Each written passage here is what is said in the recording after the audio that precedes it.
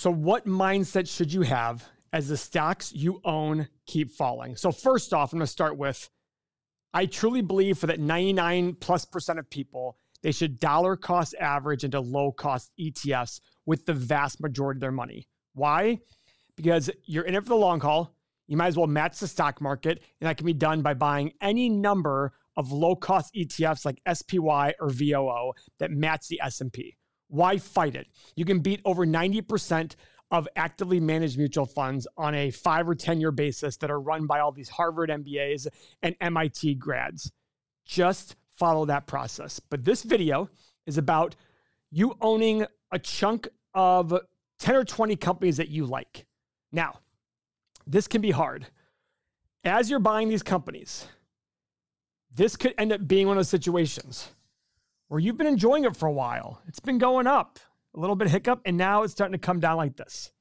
So the first thing I'm going to say is you've properly run your analysis using our channel's information, using our channel software that we have right here, using our community, assuming you've done all that, and you think the value of the company is above where it's currently at. The hard part is, what do you do? Because it sucks to see your money go down. And trust me when I say that, you're not the only one. I don't like seeing it either. I'm probably much better at it than most people. I probably do view it as, oh, it's an opportunity to buy. But you still are going to second guess your decision. The good news is, if you understand the fundamentals of a company and you bought it for a reasonable price, or the stock is currently at a reasonable price, what should you do? Buy more of it. Because you don't know when it's going to all of a sudden turn around and rebound. You don't know anything that's going to happen. Back in 2000, 2001, and 2002, the S&P went down 3 years in a row, but small and mid-cap stocks were up for the most part. That's pretty impressive. Everybody was ignoring those stocks. So when finally stocks, the high-flying companies that made no money started to fall off, people wanted cash flow and good balance sheets and good metrics, and they bought those companies. The same's going to happen in some way, shape, or form in this market. Will it be small and mid-cap? I don't know what it's going to be, but there's always a bull market somewhere. Look at gas prices this year. Look at oil and gas companies. They're up a ton this year. Berkshire Hathaway is up 2.5% this year. The market's down 15% or more. So from this perspective, let's say you've determined this is the value of the company, and this difference is 15%. Why would you not buy? It's easy to sit there and buy when it's going up. You think, oh, I'm right here. But that's not what we want you to do. What you need to do is constantly be evaluating the company. When I say constantly, I really mean every quarter or so, especially if it's a company you want to own long-term. So what's a company you should own long-term? Good balance sheet, good sort of market share. Now, I'm not going to use the cliche of buy a moat. No, buy a company that has good market share, a leader in the industry. It has some sort of competitive advantage. It doesn't have to be the best competitive advantage, but at least some sort of competitive advantage. That's going to be seen with a high return on invested capital, something greater than 10% consistently over long periods of time, not just in 1 year. Then, if stocks go lower, you should use it as a buying opportunity. The example I give is, this is an iPhone 14. This thing is, let's say, worth all day long $1,000. If somebody offered it to me today for $600, would I buy one? Absolutely. If tomorrow somebody offered me the same phone for $500, would I be upset that I paid $600 to save for it? Like, no, I got two great deals. That's how I want you to look at stocks. Oh, great, the company was $60 yesterday, now it's $50. I'll buy even more. Again, and make sure that you are buying the company based on the right fundamentals that you can do using our tools. But the point is, the hard part is the mentality, mindset of the whole thing. A good investor is not some brilliant math wizard. Look at FTX. SBF went to MIT. That is the elite of math wizards. And guess what? He still couldn't keep track of $8 billion that were lost in the company. So it has nothing to do with intelligence. It has everything to do with process and mindset. Money was easy. Money was flowing. He did not care. It's so easy to lose track when things are going well. What I need you to do is have the proper emotion and mindset that when stocks go down, you go back to your process, reevaluate your companies, and the thesis is still the same, and the company is selling for less, and you have more cash to buy, you buy more stock. That is the key to all of this. And you don't stop doing your dollar cost average every month, every quarter, every week, whatever it is. Keep investing as time goes on. But the point is, on individual companies that you own and love, that you want to compound for a long time, you've got to understand what intrinsic value is. What's the value of the business in a normal market? And can you buy it for an ample margin of safety that gives you the opportunity to buy more shares at a cheaper price?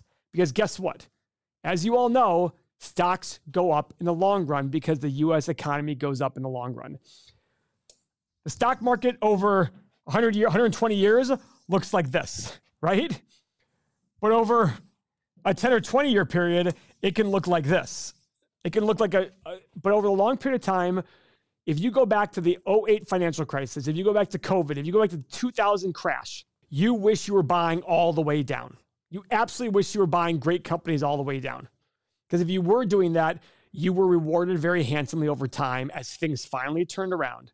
But again, it took buying companies that you understood, that were very easy to understand, that you can sit there and say, wait, they generate this cash flow and they tend to sell for this multiple. If that sounds overwhelming, it is a lot easier than you think. You just need to get more repetitions. I was also overwhelmed when I first started looking at financial statements. It was very overwhelming, but it got easier as I got used to it. That's why we have our software, and that's why we make over 1,900 videos going over these things. Is it repetitive? Absolutely. And that's the point of it.